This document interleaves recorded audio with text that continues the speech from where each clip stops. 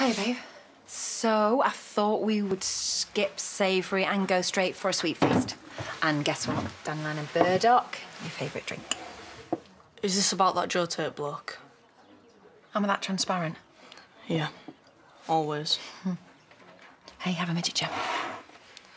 Just tell me, Mum. OK, fine, I will. So you know how I told you that your dad was a very rich man? Yeah, but not very nice. No, exactly, yes.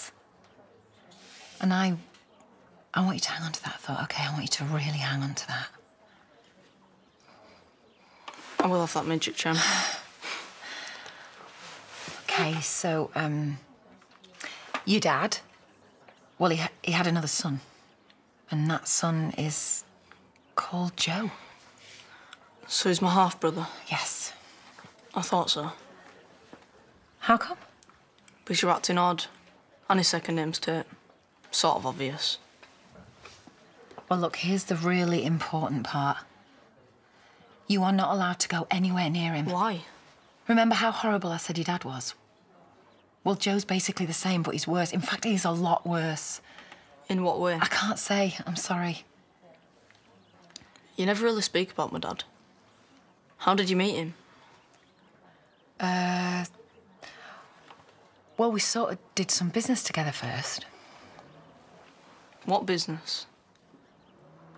Well, I was in the hospitality trade. What's that? It's like a meet and greet kind of thing. An extension of, say, what I do in the pub, you know, just making people feel welcome. Did you like my dad when you first met him? Eventually, yeah. But to begin with, it was just a bit like dotting the I's and crossing the T's. Yeah. Wow, look at the time. Hey, you know what? Just have some chocolate, babe, because you're starving, aren't you? Have some chocolate.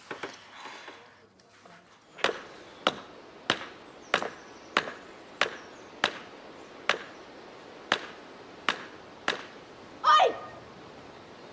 Take that down. Excuse me? You heard me. I said take it down. I'm afraid I can't do that. Debbie? Sorry, but do you know her, love?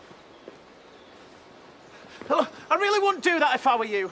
Well, what did you do that for? Look, Debbie, why don't you come back to mine for a nice cup of tea?